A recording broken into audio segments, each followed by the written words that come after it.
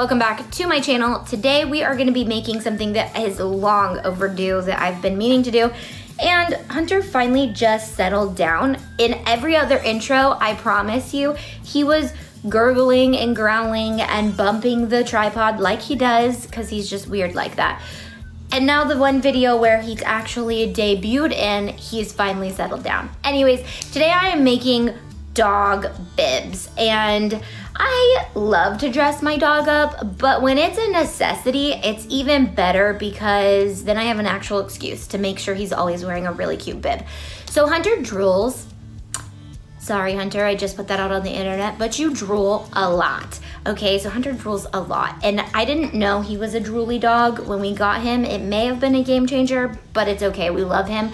But he drools, and so I decided to make bibs that are backed with towels, because we literally have to keep towels in every room because he will come and drool on our guests. It takes a while for him to get comfortable with a guest, and when he does get comfortable with the guest, he drools on them, and I feel awful. Most people don't really care, but at the same time, it's really annoying. I can't walk out of the house without drool on me.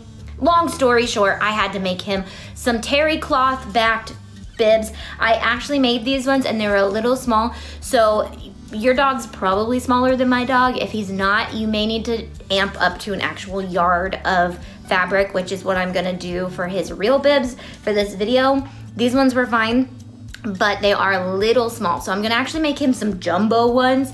But I really loved the patterns that I found in the fat quarters at Joann's this time, so I actually just got those. And yeah, so I don't know where I was going with that, but they're really cute and I just loved the pattern. So hopefully I can find some cute patterns in fabric that I can get by the yard.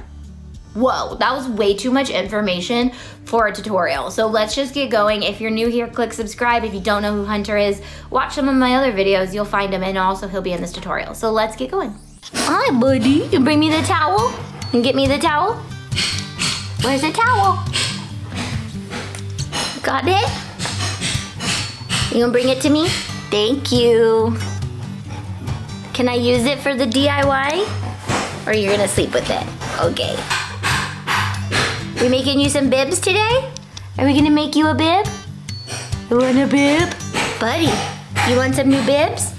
You want some new bibs? Trying to shoot. This is where we're supposed to be shooting, right here. And he's laying on top of it. Thank you, buddy.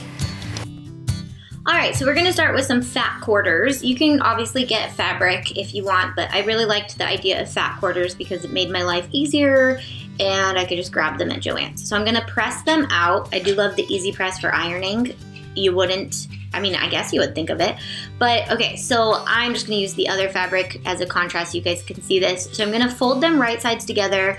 If your dog is big like Hunter, then I went the longest I could go by kind of making it a little uneven. Obviously, if your dog is really big and you want them to tie, you may need more than a fat quarter, which I've thought, thank you, Hunter, about getting some bigger stuff for him, but I'm just gonna cut this excess piece off right here and pin it together to make it a complete square.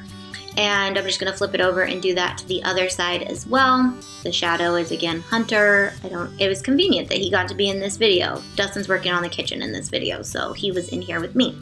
Okay, so I just took an old towel, or you can use a new towel, whatever you want, and I cut a little triangle for the end. The whole reason for this, because I can buy bibs all day long, but I needed to have a piece of towel on it so that when he slobbers, we can just wipe his slobber and we don't have to run and go find a little towel. So I'm just gonna pin this in here and then I'm gonna sew these two edges. You can sew two different pieces of fabric, but since I needed this to be as large as I could, I just used one and folded it in half, and I left just the end open. So I'm going to turn it right side out and press it closed, making sure that those pieces of the edge are completely pushed out. So just use a pen or something to push those edges out. So now I'm gonna press it and then it'll be ready to hem. So this will make sure that it's nice and flat when we sew it. I really love the Easy Press for sewing my projects. It's super cool. Okay, so make sure those little pieces on the ends are as sharp as they can be and pressed. So now I'm just gonna turn the end in and press that as well so that I can sew around the outside. I actually didn't sew all the way to the edges, and I was gonna show you how to do Velcro, but Hunter is so big that I actually had to make this super big, and even Velcro would have been too small for his neck. So I do need to make bigger ones for him. But now I'm just gonna sew the entire outside. You can leave this like a pocket if you want, or you can sew across the top, but just be warned that your stitch is gonna show through on the other side.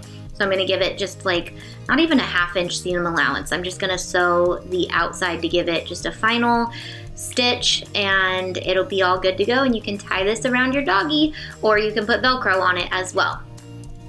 And here, cue Hunter hitting my camera at the very end. Thank you, Hunter. Thank you. What? Oh, you're gonna sew it yourself? Okay. No, you can't have Gatorade. That's not a thing. We don't allow that. Love you.